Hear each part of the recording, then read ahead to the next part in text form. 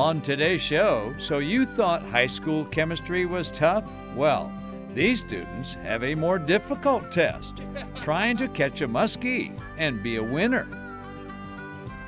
And later, we call him the Birdman because he's everything to Minnesota songbirds, including revamping your backyard to make it, well, birdier.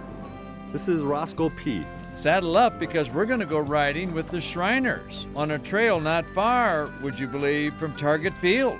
Hang on. And later, our Minnesota-bound classic is a beauty, remembering the most amazing collection of Minnesota's official flower, the lady slipper. Those stories and more, next.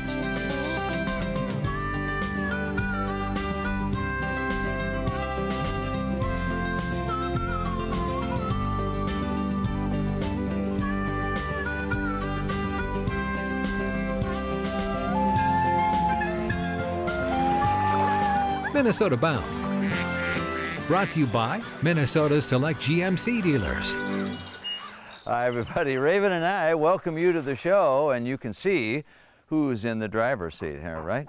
You know, when I was in high school we had reading, writing, arithmetic, but now it seems like it's a lot more fun because high schools today have something called a muskie fishing tournament. Wow, Bill Shirk has the story. On an early weekday morning, snooze just isn't an option for a small group of Minnesota high schoolers. Good morning, everybody. I'd like to thank you so much for being here. This is the 4th annual high school muskie tournament in the Twin City Regional. These young anglers chase the biggest of prey. Michael, okay, got another box with lures. High schoolers competing in Muskie Inc.'s high school fishing tournament. Be safe, have fun. We'll talk to each other throughout the day. See you back at 1. The idea, go out on Lake Minnetonka and try and catch a muskie. These kids come from all over.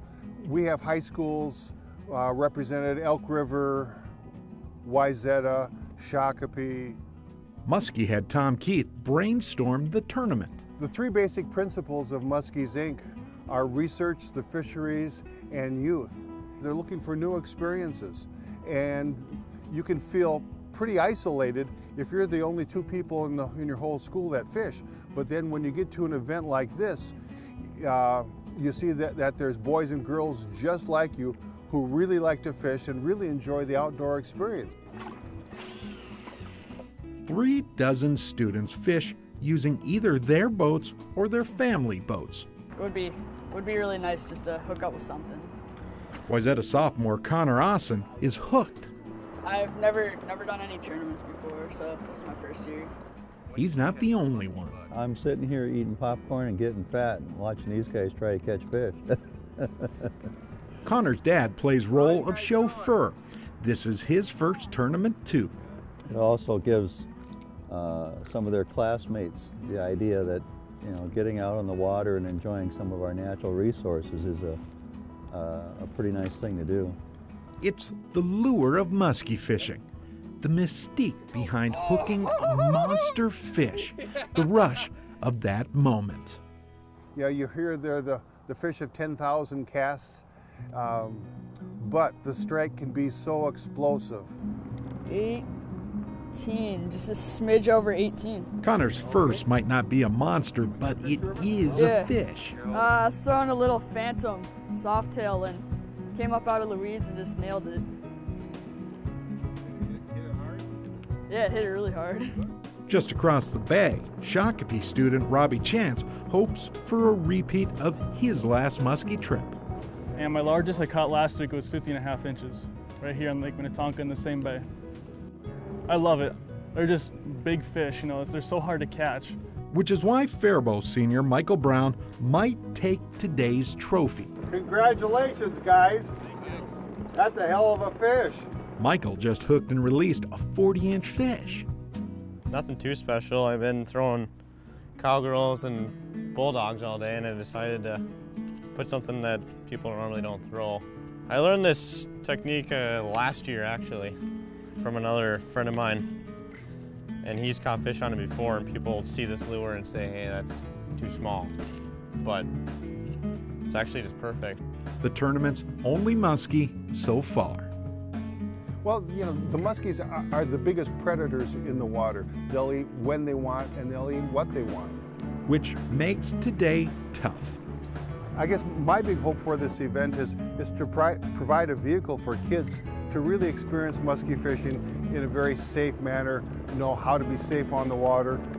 Today's winners move on to Minnesota's state tournament, but that's not completely the point.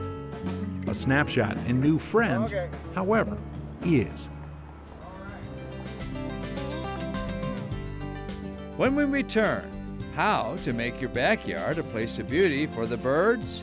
We have the answer.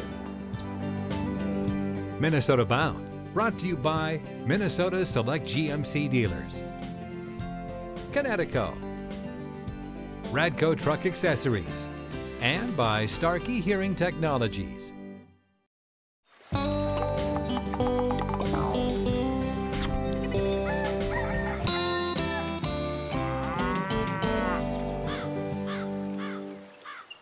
Up next, a story that Raven and I both will like. She's a bird dog and I'm a bird watcher. It's a story about a fella who turns your backyard into something birds appreciate. This is a Peterson-style bluebird house on my property, and we're going to take a look inside. This is a bluebird nest with 5 eggs. I try and check them once a week just to monitor the progress. If the subject is birds, birds of any color, shape, or size, chances are Judd Brink is hovering nearby watching birds or feeding birds. We're going to put some mealworms in this little plastic dish here for the orioles. Or Judd may be guiding other bird watchers to birdie places around his home in Brainerd, Minnesota. It's exciting for me to see the expressions of people's faces when they see their first scarlet tanager or their first common loon on a nest. What hatched next was a new business, Minnesota Backyard Birds, with a nest full of services ranging from designing your backyard to attract birds to a service offering bird feeder maintenance. People are just interested in getting started with a bird feeding station, or people have done it for a long time, but maybe their feeders are getting old. So I help people make some different changes in their backyard to increase the number and variety of birds coming to their feeders. We just arrived at a home on Gull Lake, one of my customers. Just going to show you the things that I take with me. I've got a seed bucket here for the old seed, mealworms, grape jelly, have a seed scoop, various cleaning supplies. I also bring some soapy water to clean the feeders with. And then I also got sugar water in here for the hummingbirds. And what makes the birds respond to your backyard? It is a combination of a bird feeder plus a water feature, native plantings of trees or shrubs that attract birds. I call that birdscaping. When I make my backyard bird call station, I always like to recommend more than one feeding station because birds feed at different heights. Birds prefer different food types, oranges for the orioles. And that's the nice thing about birdscaping. It's not just, here you go, here's a bunch of feeders, and I leave you with a bunch of feeders. So they're properly installed, they're the right feeders for the habitat, they're going to be the right food in those feeders to attract basically what you want to attract. Of course, running the business means Judd gets to stay immersed in the life and times of native Minnesota birds. This is a chickadee nest, and you can see the difference between the bluebird nest and the chickadee nest. Chickadees always use a lot of moss and a lot of fine hair, but we'll take a quick peek inside here. There's the 5 chickadee eggs, and you can see all that fine hair in the nest cup. Birds of every feather. Oh, there's a goldfinch.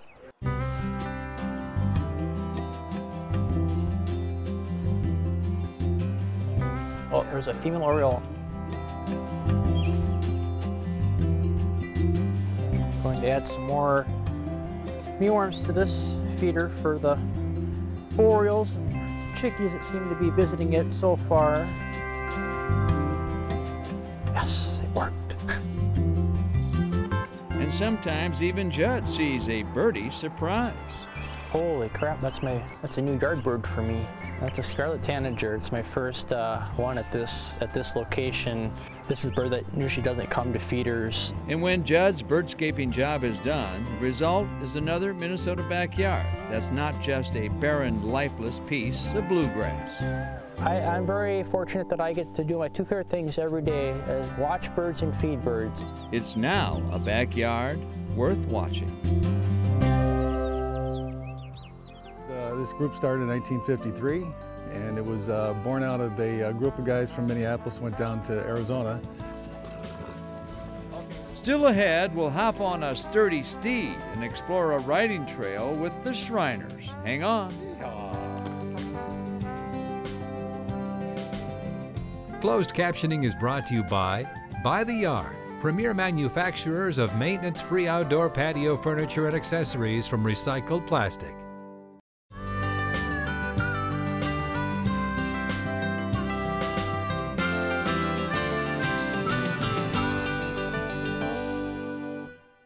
Up next, it's time to saddle up and move them out. Did you know, not far from the Twin Cities, there's a horse riding trail? They call it the Cowtown Trail. Let's see what it's all about.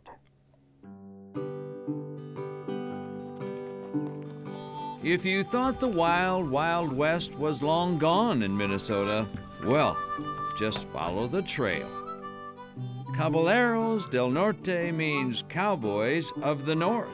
And these guys take their trail riding seriously, especially today. Today's a kickoff of our 60th anniversary trail ride. This group started in 1953, and it was born out of a group of guys from Minneapolis went down to Arizona and attended a ride called the Desert Caballero Ride. They liked it so much, came back and formed a club here.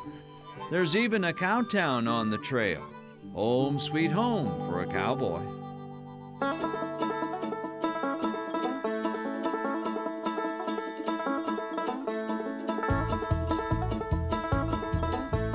This trail ride attracts riders of every age, from beginners to the more, well, seasoned cowboy.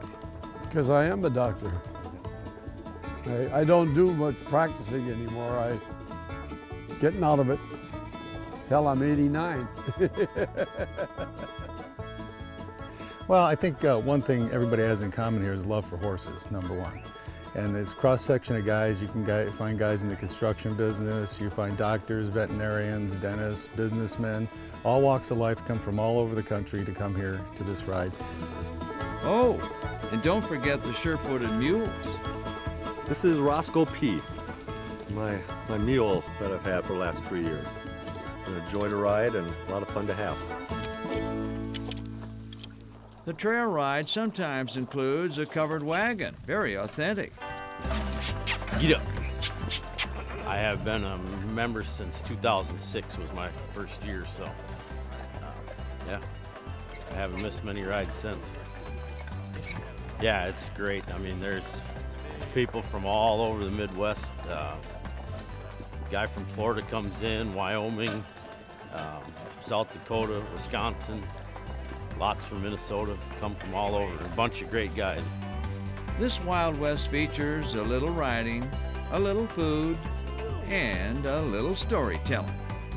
And sometimes we might only see each other once or twice a year, and that's what's kind of nice about it, is every year we get together and we're kind of a little, kind of like my good friends that I see once or twice a year, and in horses, and it's all about horses and camaraderie and just getting together and having good times together.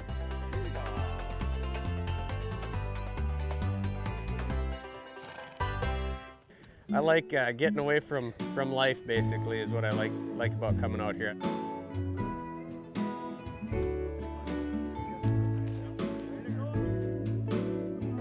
Well, I'm 74 years old. I think I'm just going to have to base it on a year-by-year basis. I don't know how long it'll be, but I'll try at least to do it for as long as I can. It's a great way to play. I like it.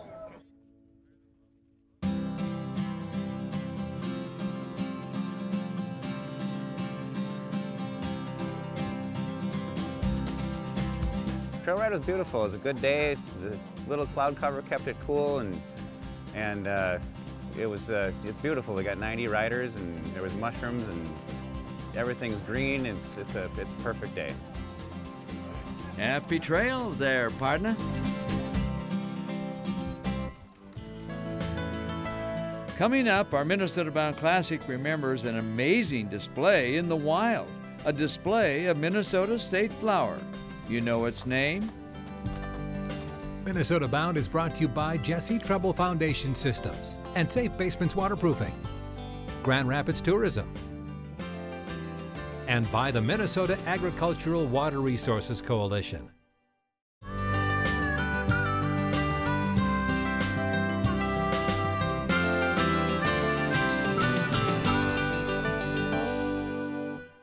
Our Minnesota Bound Classic this week is about our state flower, the lady slipper. Now, most of us think the lady slipper is very rare, and I guess you could say it is. But we found a spot that the lady slipper just blossoms like you wouldn't believe. I just put this stuff on here. Dress for success. And then I put my cap on over this. That's just one of Herman James' outdoor secrets. This is my little bag for my rocks, whatever. I go prepared. And then we go upriver about a half a mile to a big ravine. Herman likes to hike, and on this day, it's a walk through a very buggy St. Croix River Valley. Herman recently volunteered to take me along on a hunt of sorts. Come on, come on, come on. Now, what are you looking for? Agate. Yes, Herman's a rock hound, and he finds monster Lake Superior agates here in the St. Croix Creek beds. God, it sure looks, whoa, sure looks good through here. He must know what he's doing, because just that fast, if you start picking them up from here, Herman grabbed a 1-pound jackpot. That's a Lake Superior banded agate right there.